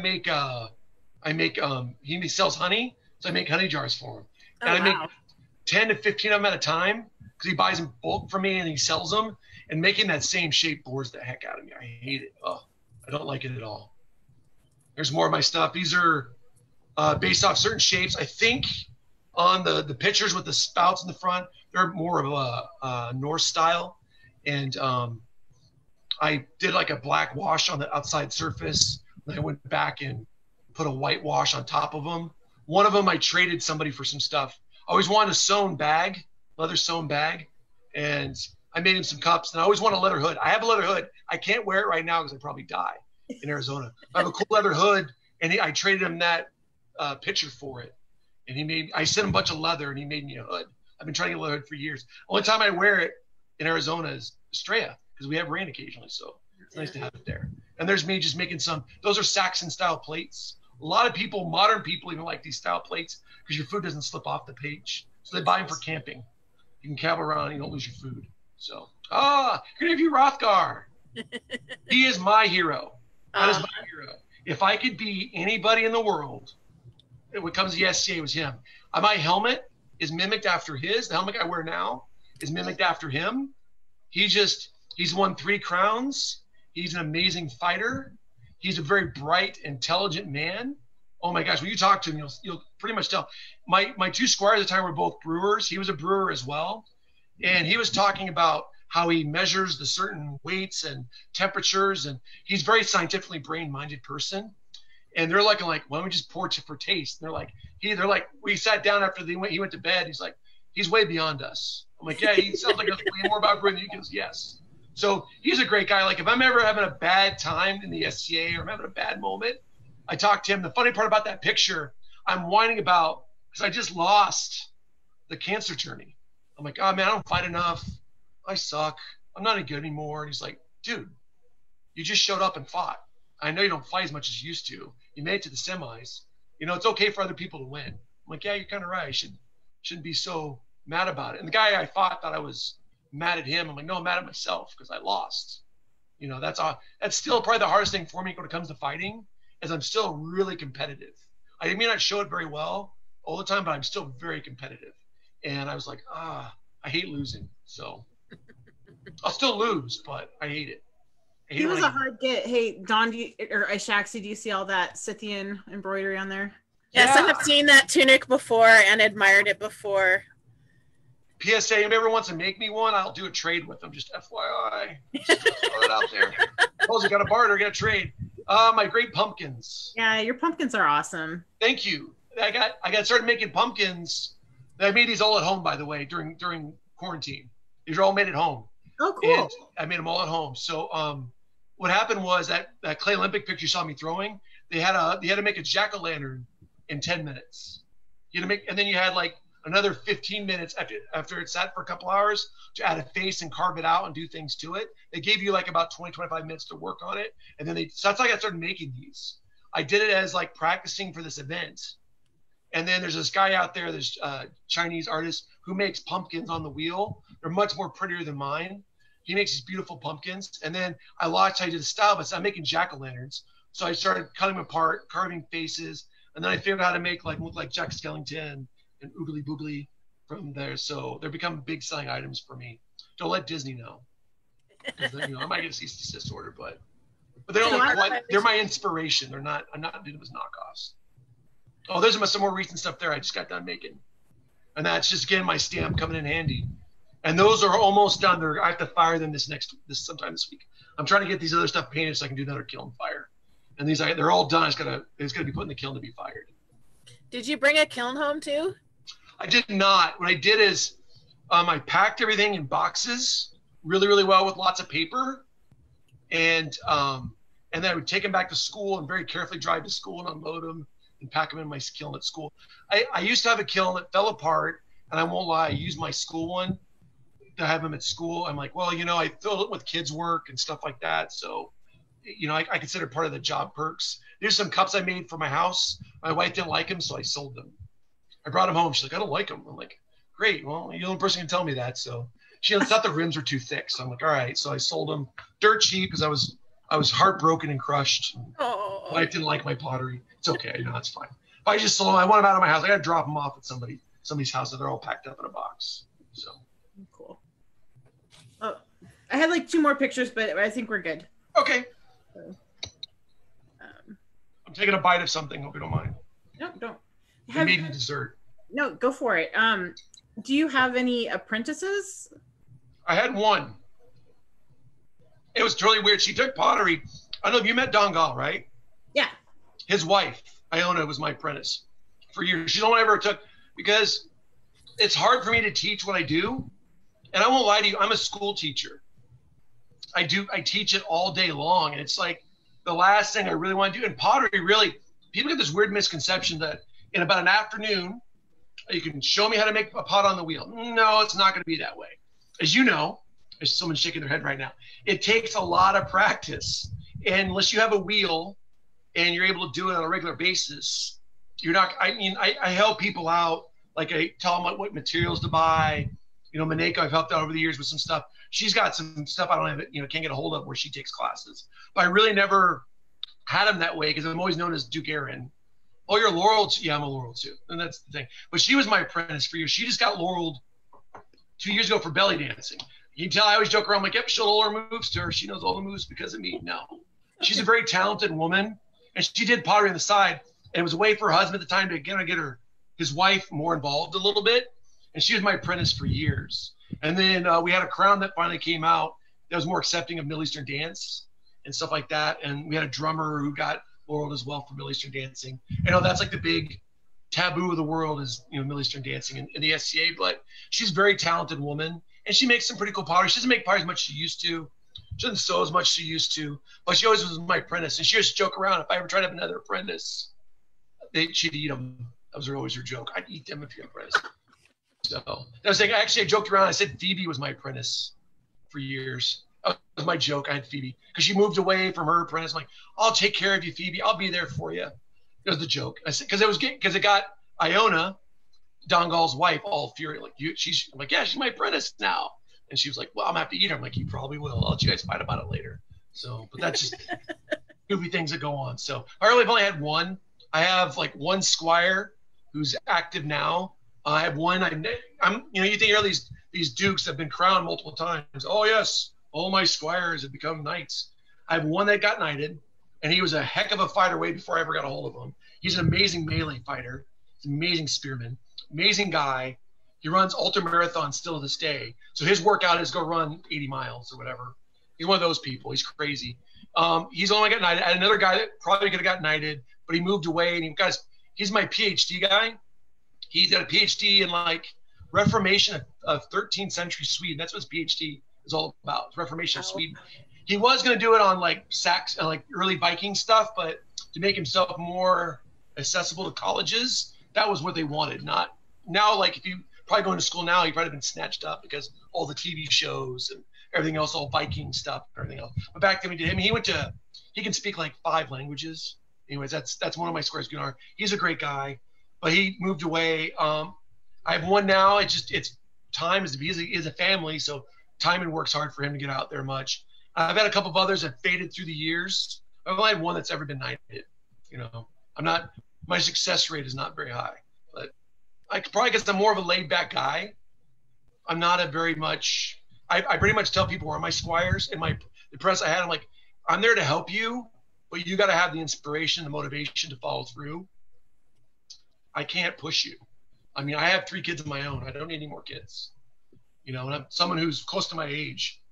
It's hard to do that. So like Craven, you're going to interview in a couple weeks. He's really good with squires. He has a lot of people have been knighted over the years through him. There's a bunch of guys that have been. I've never been one of those people that I'm not a knight or outer person. Knight or outer? A knight or outer, whatever it is. I helped a lot of other people along the way that aren't my squires, but I'm a big believer as an artisan and as a knight, I don't have to have an apprentice or squire. I'll train anybody or answer any questions anybody wants to ask me. I'm not a big believer in collecting or taking on people. I have like 3 kids. That's a lot for me right now to make sure they're doing right. And that end of it, I don't have a ton of them. It's not that I'm not looking for them. I just don't go. I'm not as active as I once was, raising kids, coaching basketball. So I really feel bad if I take someone as an apprentice or a squire if I'm not at every event like I should be and stuff like that. It's hard for me to do that. If I make 4 events a year, it's a good year. That's sad to say, but that's just how it is for me. Nothing bitter about the SCA. I have no bitterness or anything like, oh, they were awful to me. People were mean. It's just, I have a life and it's outside the SCA. It's a different direction. I talked to you guys earlier about it. I love to move up the Pacific Northwest someday. When my kids are almost done with school, I'm not going to coach basketball when I move up there. So I'll be some old fighter guy up there, probably traveling around all these practices, hopefully not having my armor rust because it's more humid up there and stuff like that. So that's my goal. I mean, I look at this way, the way I've somewhat taken care of myself. I think I got about maybe 10 more years of fighting in me still. I think I can fight till I'm 60. I really feel that way. I mean, I take pretty decent care of myself. I don't know if I'll fight as much, but I still like I can do it. So I'm not, I don't have too many. I have more injuries from playing basketball than I do from fighting, which is crazy. Yeah, I think when your kids are school age, I mean, your focus should be on your kid. Totally agree. I mean, I know you interviewed, I saw one interview where you interviewed the 2 brothers, Gabe and his brother. So I interviewed those 2. I mean, it's why I'm the same way with my kids. My daughter likes it because she can come help serve feast. She's 11 now. She comes serve feast and be involved, wear the pretty dresses. My two boys, my oldest, he's like, I don't wear dresses, Dad. He looks at my twins. I don't wear that. And I took him to a couple events. My wife tried to take him to an event where I was at an event, and she ended up snatching him and taking him home because he found some poor kid. My oldest is very smart, and he's very sarcastic, and he figures out how to wind people in certain directions. And this is when he was like in 5th grade, 6th grade, wind this poor kid up. And my wife's got tired of him. In the middle of the battle, we're about to salute each other to fight. My wife's, that's it, I'm done. Grabs him, and I'm like, the whole fight stops. You see my wife dragging my son off. I'm like, oh, he's in trouble. And then the guy about to fight goes, you need to talk to your wife. I'm like, no, I'll talk to her later. My son probably did something. We need to work it out. So he would show up occasionally, but it wasn't. He was in our last reign when he was really little. So he wore the little outfits, but the older he's got, he wants nothing to do with it. Nothing. And my middle child, he'd rather play basketball or soccer or something like that. My daughter will go with me to events occasionally, but they don't think it's cool. So I'm not going to force them to do something. That's my hobby. That's my dream. That's my big thing. So my weekends are spent at basketball games or doing some event with them or taking them hiking or something like that. It's normally what I do. Totally get it. Yep. Yep. I have one, my daughter's kind of into it. She's the one who's been sitting at the pottery wheel for a couple hours every day. And our son will go to events if he can game while he's there, but otherwise he's not really interested. So. And my daughter will go if her cousins are going to be there. She likes shopping on Merchants Row. Yep. And gaming with her cousins, and that's about it. My young daughter likes doing that too. When my wife would come out to an event, she's like, "Oh, we're gonna go see Daddy when he's merching." Yes. Oh, I can walk Merchants Row and see all the cool stuff and everything else. That's one thing she likes that too. I think all kids do. There's a group I used to go to Lily's every year in Callantyre. The group I used to camp with, all their kids have grown up now. They're not at the house anymore. They'd make one tent where all the kids would sleep, and they would sit in the tent in Kansas City, Missouri, sweating, but they'd game all day long.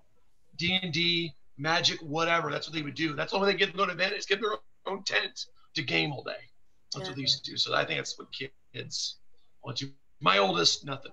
He's into engineering and, what the latest rapper is and what cool shoes to buy. And he's into that thing. You want to talk about shoes, he's the guy to talk to. What the retro shoes wear and stuff like that. Medieval Hopefully he gets a job to support that habit because that's not cheap. Well, he wants to be an aeronautical engineer, so we'll see if that happens. If that happens, he can take care of me too. So he's set, yeah. He wants to move up to the Pacific Northwest. He wants to work at Boeing. That's what he wants to do. He wants to try to get an internship there and do that. So that's what he wants to do. So that's his dream. Or work for Nike. Those are his two big dreams to do. That's a good thing to do here because we've got Nike. So. Yep. Oh, he knows it. Trust me, he knows it all too well. He wants to move to Beaverton right there. He's like, when we move, Dad, can we move to Beaverton? Because that's where Nike, that's where the factory is. And stuff. I'm like, okay. Because my wife has a cousin who works there. He's in IT. So he talks about all the time about Nike. He's, oh, Dad, this place is so cool. I'm like, Casimir works there too. Yes. Yeah. Yes. I know Kaz very well. Somebody wants to know, how many helmets do you own? Oh my God. These are people I know in the kingdom. I have now 1, 2, 3, 4, 5, 7 helmets. Wow. But I haven't bought a new helmet. Well, I haven't got a new helmet. I don't say I bought it. I haven't bought a new helmet in about, I think it's 12 years. My early part of my SC, I've got great helms. I've got all kinds. I had this fad where I thought I could build helmets. No, I'm not good with metal. So no. Do you have kits that go with all the different kinds of helmets? I did for 3 of them. I have a Phrygian helmet. I got a Not Wolf helmet. And then I wore that my last reign. If you see pictures of me, I was king last time. I had the Phrygian swoop helmet and all that stuff with my scale, because I love scale armor. And I had that whole rig. Someone made me cool little boot spats to put over my fake boots, little scale shoes. And I love that rig. That was a cool rig. And I got it. A friend of mine worked for a company. So he took the metal shovel face and got it electric plated, so it's brass looking. So it's not quite as heavy as actual piece of brass. So I have that rig I could wear. I can actually interchange it with the rig I have now. It's pretty similar to my rig I had, because I'm doing like Eastern Rus. So I'm doing now because I thought the armor looked cool. Not because I have any connection with Eastern Russian persona. I just like the armor. It looks cool. It's super cool. The helmets are badass. Exactly. That's why I like it. I have nothing. I mean, that's the thing about it. I used to have a kettle hat I used to wear and be English and talk to people like, let's parlay. And I used to do all the time on the battlefield. I did that one. That one I sold. And then I have a couple great helms. And then I have a couple old Viking helmets that was by Winrow's Armory. Winrow Armory built about 3 of my helmets. I still have an old Viking one. There's a couple on my website. It's, what kills me? I just shake my head at this. I had a chance to buy a Torgal helmet a long time ago. And like when he was starting to like leave making stuff, and that was like my biggest thing I always regret in my life is not having a Torgal helmet. I know they're not period. They're not, but they're so beautiful. I always wanted one. And I had a chance to buy one. And he really wasn't too badly priced at the time. I just didn't do it. And I kick myself to this day. But anyways, so I have a couple of those helmets. I have a great helm. I wore one time when I was king. Because, I was king. Had to look, like I was kingly. And that was a great helm. And then I have my helmet I have now, which I've worn the most, which is made by Dongal and all that stuff. I'm trying to work a deal out with Dongal right now for maybe I'll get another helmet eventually. Well, Torgal is still making stuff. He just doesn't around the SCA much. No, he doesn't. He's a cool guy. I actually I say this because I knew you live up in there. I have a belt. Fiak, the one who got knighted at 30, right? I'm saying his name right? Yep. He met my wife when she was crown prince because she went to Torgal's booth. And you can tell, if you guys know Torgal at all, you can tell he took a lot of pride with my wife on this. And because he had these belts made, I think he was selling for like, I don't know what the price was. She never would tell me. But she went and said, do you have one who's white? And Torgal looked at her like, I don't have any white belts, man. And she's like, oh, okay. And you could see him like, she told me at first, like, he wasn't happy I asked him that. But then he kind of sighed and said, if you can find white leather, I'll make one on site for you. I'll put the belt together and put it all together for you if you pay X amount of more money. She's like, okay. So Fiak was there talking to him, got up with my wife. I kind of knew him a little bit at 30 when I met him. And as I was crown prince at Estrella, took my wife around to find the right leather and all this stuff for this belt. And so I had this belt to stay. It's probably the one belt I'll never give away in my whole entire life because it's still a Torgal belt. All these, you can't get one of these anymore. So it didn't fit. She bought it for me. It never fit my persona at the time. She thought the belt just looked really cool. And yeah, they are. So I made a persona outfits to match my belt, which is pretty funny, I think. So I'm actually talking to him about interviewing him. So we'll see if I can land it. Oh, that would be awesome. Tell him there's a lot of people out there that really regret never buying one of his helmets. Me, one of them. Yeah, I he knows a lot of really cool things to talk about too. Oh, he's an amazing guy. I got to talk to him once. That's about the whole helmet conversation. It's about art in general. Oh my gosh, the guy is he's like, here we are on this plane, and he's like here. Yeah. When it comes to thinking, I think anyways. I was memorized by him. I thought he was a cool, for a 24-year-old kid at the time, getting to meet him, I was like, this guy is amazing. I met him at 30 year. I met him at. So. God, I wish I had been playing at 30 year because everybody keeps saying what a great. That was by far, I think, was like, I hate to say it, and it sounds bad of me to say. That for me was like the pinnacle of the SCA. That was. I'm not saying we went down or anything, but that was like for an event.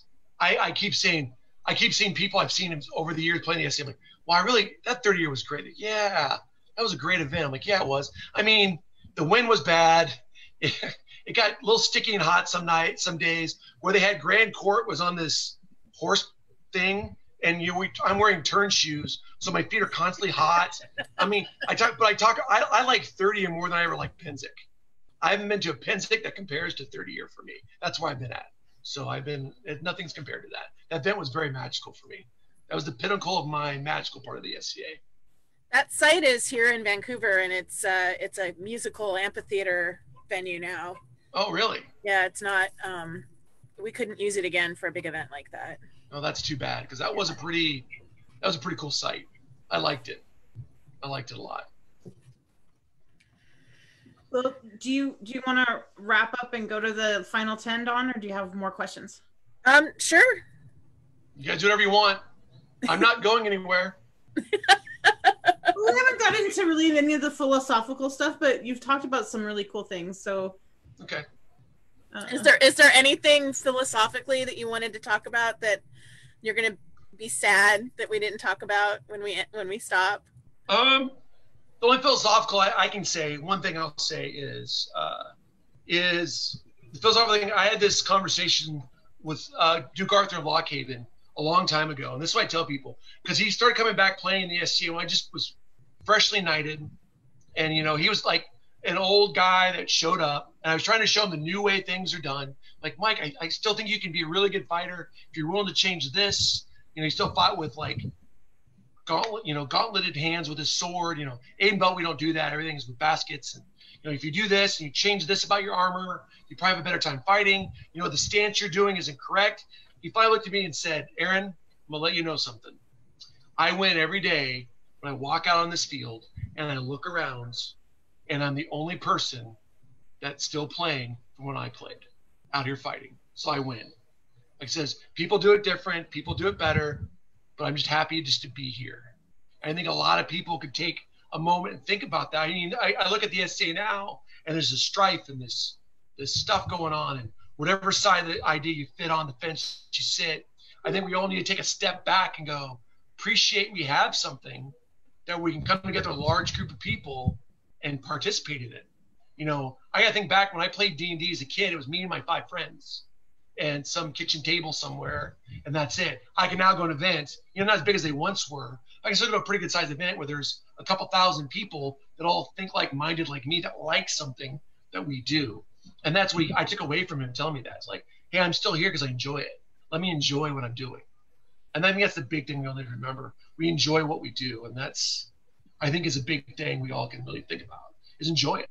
Because it might be gone next week. It might be gone tomorrow.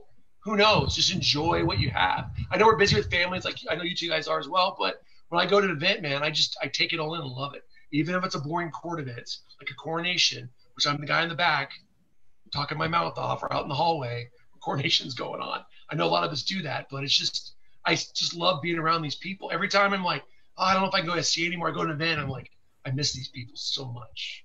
I really do. And that's for sure. I think we're all getting a big dose of perspective right now around that. We are. Yeah. We are. And I'm hoping it changes people's outlooks when we're able to socialize again. And it's now okay. And you're not going to possibly kill somebody if you hang out with them or something like that. Hopefully people take that in strides a little bit more. And I really think maybe a lot of us needed a break, a little bit of a break, to kind of quiet things down and go, oh, I really miss what I'm doing. Because it's like normally the SCA keeps moving when you disappear. Well, now the SCA is not moving because we've all disappeared. It's all right there waiting for us to come back. So I'm looking forward to that when it happens, whenever it does. Yeah. There's my philosophical conversation. There we go. No, I think that's really good. I mean, it's always about the people and about the things that you're doing that are bringing you joy, right? And for me, like, fighting is just one of those activities where I can totally forget that I have a stressful job and that I have, to pay bills or whatever, and I can be in the moment. And, that sort of bleeds into just hanging out with my friends at the events too, because you can be in the moment. And, exactly. I always joke around and go with practice. I'm like dragging my butt to go to practice sometimes nowadays. Like, oh, I got to drag. But once I'm there and I put all that gear on and I'm in the moment, it's like, yeah, why don't I do this more often? Right. And miss it. So I get that totally. Oh, somebody says this is in the top 5 interviews so far. So, all right. So let's go to the final 10. Sounds good. If you could fight anyone in the world, who would it be? Fight anybody in the world? In the SCA? Whoever. The first person I interviewed said Donald Trump. Donald Trump. It wouldn't be much of a fight if I fought Donald Trump. Probably not. He'd probably kill over. It might be satisfying though. In the real, I would love to. This sounds stupid, but if I could fight a historical figure, I'd love to have a pickup fight or practice with Alexander the Great, because all you hear about this legend of this person, who he was, like this age he was. I mean, in Italy, he's still this conquering hero, and all this stuff was going through and everything, and what he did, all that stuff. It'd be really good. And the person in the SCA I would love to have fought, I never got a chance to fight. Really, God, oh, his name just left my head. Oh no, it just left my head. He lived in Callantyre, and I can't remember his name. oh, I'm getting old, or the heat's gotten to me. But a person I enjoy fighting all the time is when I get to fight is Rothgar. Whenever I get a chance to fight him, it's just a great fight because it doesn't matter who wins or loses. It's just about the fight in the moment and what's going on. I love fighting against that guy. That's for sure. Who would you like to see reign in your kingdom? Who would like to see reign in my kingdom?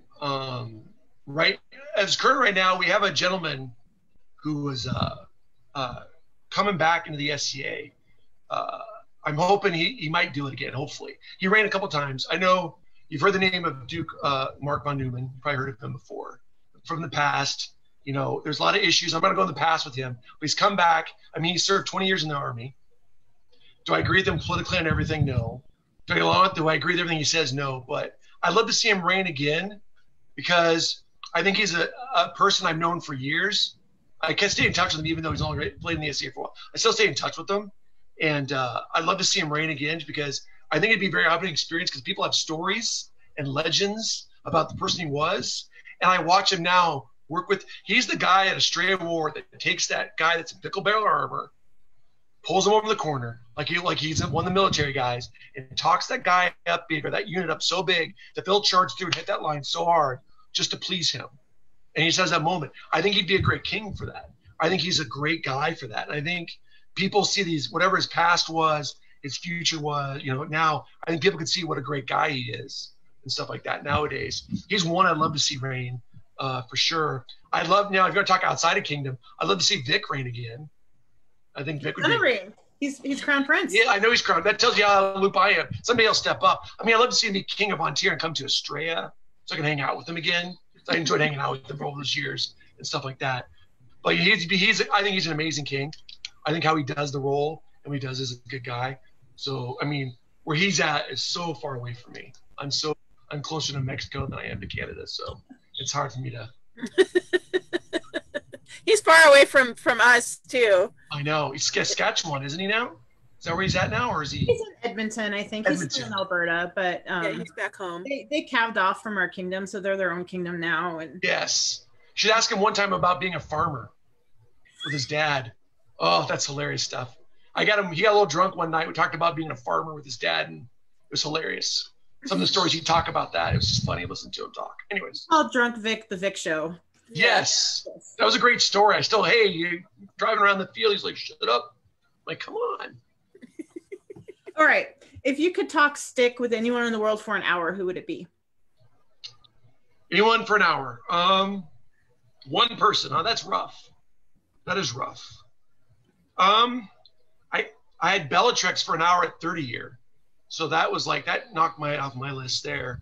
A person I'd probably like to talk stuff with. God, that's hard because all the people I really admire, I got to really sit down and chit chat with them. There's one person that it never gets old talking to about stick fighting or this idea of it is Al-Anon. Just how he gets his brain and how he works about it. He's a really good explainer of the philosophy of it that makes it relatable to anybody. He really can make it relatable to anybody. He can make it, if you're a big cook, he'll somehow relate fighting to cooking. I don't know how he does it, but he's just really good at that stuff. He's very good at that. And he's very good at explaining things. He's a great teacher. And I've been very fortunate over the years to have, because I used to go to Lily's all the time, but when he used to live back, he'd come to Lily's all the time too. And I used to have long conversations about fighting and brain processes and how you think. I think he's doing another video right now called the SC Coaches Corner. We're going to talk to him about something like that. And he's just a great mental guy to think about and stuff like that. But yeah, I was super impressed with him when I talked to him. He is just, wow. Yeah, like I could have talked to him for 3 hours, probably. Yes. Yeah. I did one time in Volunteer. Yeah. We watched the sunrise, talking just about fighting. Yeah. And a little bit of basketball too. There's some basketball in there too. All right. What is your favorite medieval-esque or period movie? I love the director's cut of by Ridley Scott. Was it Heavens? What's that one that had Orlando Bloom in it? Kingdom of Heaven. Thank you. Sorry, my brain's went. I told you I know what it is right now. Probably because I haven't done it in my house enough. And I love the director's cut of Kingdom of Heaven. That movie's amazing. It proves to me, for all those combat archers out there, that one arrow would not kill me. I can still fight for another 15, 20 minutes. I mean, come on. He broke it off in his armpit and still killed lots of people. He died later, but hey, died many days later. That was my favorite. That's my one I like. And then Netflix just came out with one. It's called The King. It's about Henry V.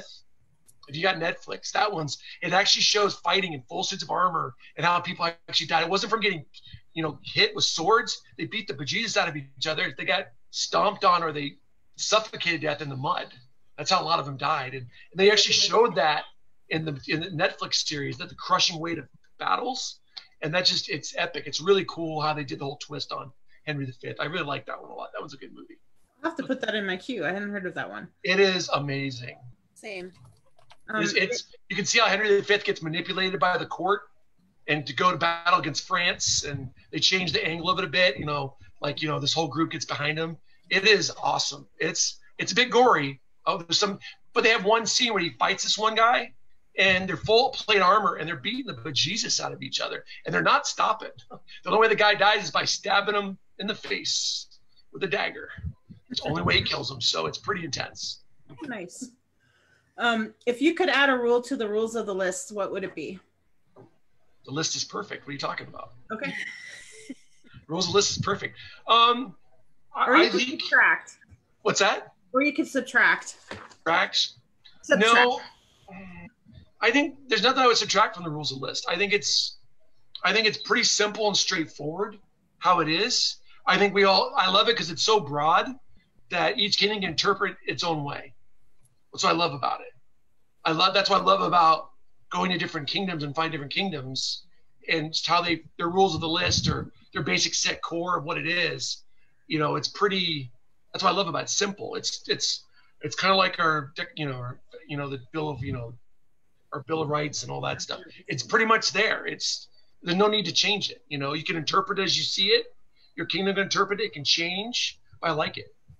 That's the way I feel about it. All right. What is your favorite tournament format? My favorite tournament format.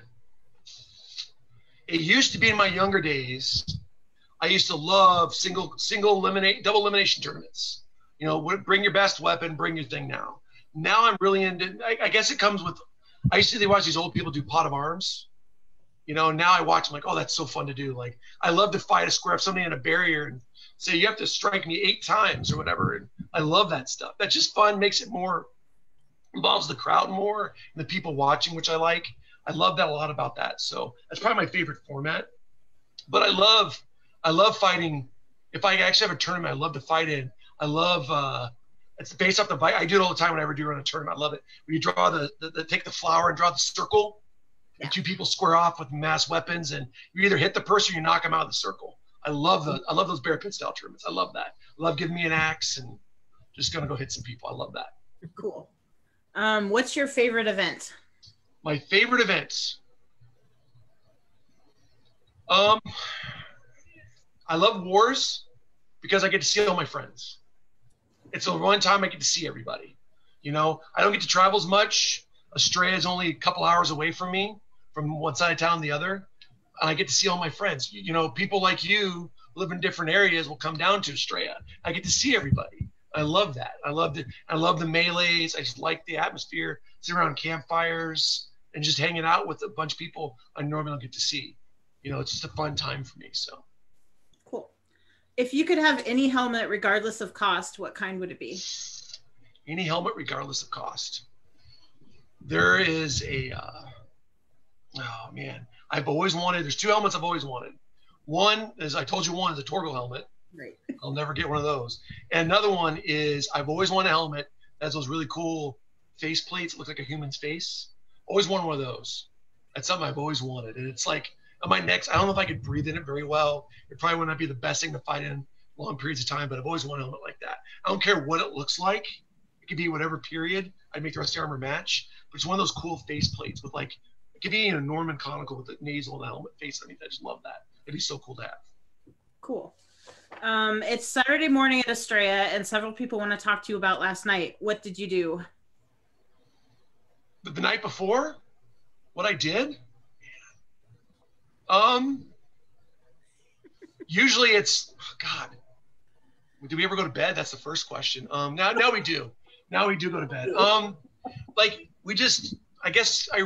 The sad part about me now, At a straight war, I find a group of my friends wherever they are. We bring chairs together and we sit there all night long. So I usually sit there till we go to bed. I'm very bad at partying anymore, like going from place to place. I find a group of my friends, we pull up a bunch of chairs, and that's where we make our home. Whatever camp it's at. This part, right? Like, yes. Fire, talking to your friends. Yes. Maybe getting a little. Yep. Yes. And a lot of BS from the day during the day. Hey, you see, we did to so and so. Oh yeah, we got them pretty good. All right. Who's your favorite fight ever? My favorite fight ever. Al-Anon. Al-Anon and Rothgar are two of my favorite fights. I always have to bring everything. There's no question. I got to bring everything when I fight those two guys. They're like my best fights. I have a lot of good fights with Craven, but we're both lefties and it's awkward. You know, he does his sombrero thingy and I try to push him around because I'm bigger than him. But my two fights, man, that every day that like I come 100%, I'm zeroed in focus is fighting those two guys. I'm always ready to fight. It's just, no matter how tired I am, I get a chance to fight them. I just love it. Cool. All right. And the bonus question is, who is the cleanest fighter in your kingdom? The cleanest fighter in my kingdom? Well, of course, it's me. Of course. I'm the cleanest fighter. No, probably the cleanest fighter I've ever seen. He doesn't play anymore. I'm trying to think who else. The cleanest fighter. I think one thing I'll say about our kingdom, and this is not me trying to get out of it, but I really feel we don't have any of those guys where we're like that are just so overly bad. Probably the cleanest fun fight I ever had was probably with Craven, because we kept talking to each other like, no, that wasn't hard enough. You sure? I'm like, no, it wasn't. Okay. Like I tried to take a shot. No, don't take that. And then vice versa. That's probably my most cleanest fight I've ever had. But I think in whole, I really feel one thing I'm very proud of our kingdom, because we're all on top of each other. There's nobody who can sneak away and have any issues ever. It's pretty much you're on top of each other and you pretty much know what's going on. So a lot of people are very clean. The most amazing I ever see is another Al-Anon story. This guy has got the cleanest fight ever. He fought some guy in a Outlands tourney, and he couldn't hit him. Whatever reason, he couldn't hit the guy. Wasn't taking shots, whatever you want to call. He wasn't calling the guy's honor. He wasn't saying anything. He finally just said, this is the finals of the Outlands prize tourney, by the way. He saluted him and said, for some reason, my arm is not strong enough. I cannot beat you, and I yield the field to you, and walked off the field and said, and I have no remorse. It's just for some reason, my fight is not there today. And he walked off the field. Before he got angry and mad and upset, he walked off the field. And this guy was like, well, I didn't know what to say, didn't know what to do. But it made you pause for a moment. If one guy is willing just to walk off, just to not try to prove a point. Me, on the other hand, I've been trying to smash the guy even harder and make him take the shot. Al-Anon's like, nope, my arm's not good enough today. I'm just going to yield the field to you. Right. Your prowess is better than mine. And that I don't know if I could ever do that. That would be hard for me to do. I wish I had known that story before I interviewed him, because well, we all stood around watching it. Because you just walk off the field. What a cool way to just not get angry, just leave and be like, it's not about winning, it's about having a good fight. And if I can't bring the fight that this guy is obviously demanding, then let's just be done. Yep, that's what he was. I can't bring your fight to you. That's pretty. I thought that was really cool. I mean, it was amazing. He's done some stuff like that throughout the years. That just I've been to a couple Lilies over the years, and he had a couple guys that come out of the woodwork. You're like, whoa, that guy's a tank. What's he going to take? And he just make him feel about this big, and that was about it. And I'm like, wow. I was like trying to brutalize the guy. You got him with words. I was trying to beat him up. That was pretty impressive. So that's super impressive. Well, thank you so much for talking to us. We've had a lot of fun tonight, and it's been really super interesting. So, thanks. Yeah. If you ever want to ask me anything, you have to get a hold of me. I love chit chatting. So I'm one of those bad people that'll talk and talk and talk. Especially now, my wife is probably tired of me talking about God knows what. So we all need a little bit of interaction with people who we aren't married to right now. Yes, kind of important.